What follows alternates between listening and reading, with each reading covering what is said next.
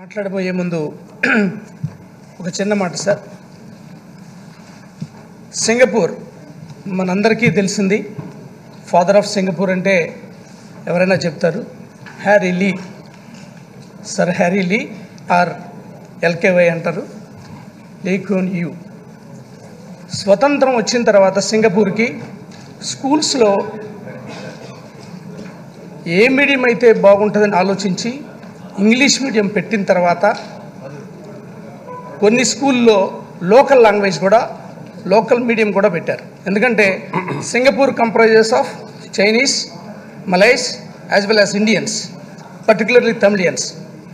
పెట్టినప్పుడు కొంతకాలానికే లోకల్ లాంగ్వేజ్లో మీడియంలో పెట్టిన స్కూల్స్ అన్నీ మూసేశారు. మీ అందరికీ తెలుసు 1966లో 3వ ప్రపంచ దేశం అది సింగపూర్.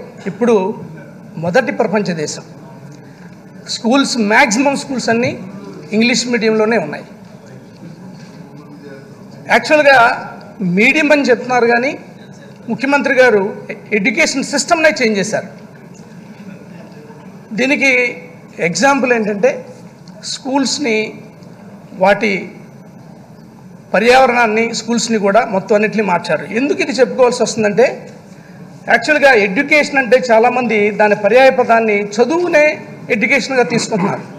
కానీ ఎడ్యుకేషన్ అనేది it is a facilitating process of learning. నేర్చుకోవటానికి అనుకూలించే విధంగా ఏమి నేర్చుకుంటాం? నాలెడ్జ్ నేర్చుకుంటాం, స్కిల్స్ నేర్చుకుంటాం, హ్యాబిట్స్ నేర్చుకుంటాం, వాల్యూస్ నేర్చుకుంటాం, బిలీఫ్స్ నేర్చుకుంటాం. ఇవన్నీ కలిపితేనే ఇంటిగ్రేటెడ్గా what we call it as education. Education అంటే ఇవన్నీ కలిస్తే ఎడ్యుకేషన్. ఓన్లీ అకాడమిక్గా నాలెడ్జ్ కోసం పుస్తకాలు చదివితే ఇట్ ఈస్ నాట్ ఎడ్యుకేషన్. అది కాంప్రహెన్సివ్ వర్డ్. దాంట్లో చాలా ఉన్నాయి, నైపుణ్యాలు ఉన్నాయి, మంచి అలవాట్లు ఉన్నాయి, అలాగే మంచి నమ్మకాలు వస్తాయి, విలువలు వస్తాయి. This is the education system. English మీడియంలో అంటే ఇక్కడ జగన్ గారి ఉద్దేశం ఉన్న పుస్తకాలను ఇంగ్లీష్లో ట్రాన్స్లేట్ చేయడం కాదు, కంప్లీట్ కరికులంనే చేంజ్ చేస్తున్నారు, కంప్లీట్గా చేంజ్ చేస్తున్నారు. దాదాపుగా 1st నుంచి 5th వరకు కూడా ఎగ్జామ్స్ ఉండకపోవచ్చు. పర్టికులర్గా ఇంగ్లీష్ గురించి, ప్రైమరీ ఎడ్యుకేషన్ గురించి నేర్చుకోవాల్సింది ఏంటంటే బాగా లెర్నింగ్ ఎక్కువగా మాట్లాడడం ద్వారా, వినటం ద్వారానే నేర్చుకుంటాం. తర్వాత కాంప్రహెన్సివ్ మోడ్లో వెళ్తుంది, తర్వాత ఎక్స్ప్రెషన్ మోడ్లో వెళ్తుంది. ఇక్కడ మన స్కూల్స్ని తీసుకుంటే,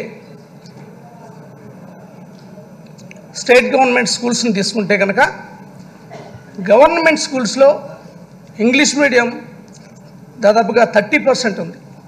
అదే ప్రైవేట్ స్కూల్స్ తీసుకుంటే 96% ఉంది. ఇంతకుముందే కరుణాకర్ రెడ్డి గారు చెప్పారు. కానీ ఈ గవర్నమెంట్ స్కూల్స్లో ఎవరు చదువుతున్నారని తీసుకుంటే కనుక ఎక్కువగా, ఫర్ ఎగ్జాంపుల్ మీరు క్లాస్ వైజ్ చూస్తే ఎస్సీ పాపులేషన్లో ఉన్న పిల్లలు 15 లక్షల్లో 13 లక్షల్లో దాదాపుగా 10 లక్షల మంది గవర్నమెంట్ స్కూల్స్లో చదువుతున్నారు. అలాగే ఎస్టీ పాపులేషన్ తీసుకుంటే కనుక దాదాపుగా 4,80,000 మందిలో 4 లక్షల మంది గవర్నమెంట్ స్కూల్స్లో చదువుతున్నారు. అలాగే బీసీ పాపులేషన్ తీసుకుంటే 36 లక్షల మంది పిల్లల్లో గవర్నమెంట్ స్కూల్లో 21 లక్షల మంది చదువుతున్నారు. అలాగే ఓసీ పాపులేషన్ తీసుకుంటే కనుక ఉన్న 15 లక్షల్లో 5 లక్షల మంది గవర్నమెంట్ స్కూల్స్లో చదువుతున్నారు, 10 లక్షల మంది ప్రైవేట్ స్కూల్స్లో చదువుతున్నారు.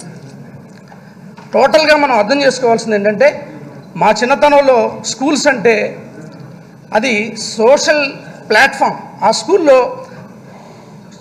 డబ్బులు ఉన్నవాళ్ళు అదే స్కూలు, డబ్బులు లేని వాళ్ళు. గవర్నమెంట్ స్కూల్స్ అన్ని స్కూల్స్ కన్నా మిన్నమైన స్కూల్స్గా వచ్చే రోజులు ఈ ప్రభుత్వం, జగన్మోహన్ రెడ్డి గారి ఆధ్వర్యంలో వచ్చే ప్రభుత్వంలో ఖచ్చితంగా ఉంటుందని నేను బలంగా నమ్ముతున్నాను. ఇంకొక చిన్న మాట, చాలామందికి గవర్నమెంట్ స్కూల్స్లో ఉన్న టీచర్స్ ఇంగ్లీష్ మీడియం చెప్పగలరా అని అందరికీ ఒకటే సూటి ప్రశ్న. బీఈడీ చదువుకున్న వాళ్ళు గవర్నమెంట్ స్కూల్స్లో చేస్తారా? అవకాశం వస్తే ప్రైవేట్ స్కూల్స్లో చేస్తారా? గవర్నమెంట్ స్కూల్స్లో రావడానికి చాలా ఎంట్రన్స్ ఎగ్జామ్స్, పోటీ పరీక్షలు పూర్తి చేసి లోనికి వస్తారు. చదివిన ప్రతి వాళ్ళు 10th క్లాస్ వరకు ఇంగ్లీష్ ఒక సబ్జెక్టు, చక్కగా ఇంగ్లీష్ చెప్పగలరు, దాంట్లో ఆలోచించాల్సిన అవసరం లేదు. అలాగే ఇంగ్లీష్ టీచ్ చేయడానికి కూడా గవర్నమెంటు వాళ్ళకి ఇంగ్లీష్ ప్రొఫెన్సీ కోర్స్ని ఇంట్రడ్యూస్ చేస్తుంది. ఓరియంటేషన్ కానీ, సబ్జెక్ట్ ఓరియంటేషన్ కానీ ఇవన్నీ చేస్తుంది.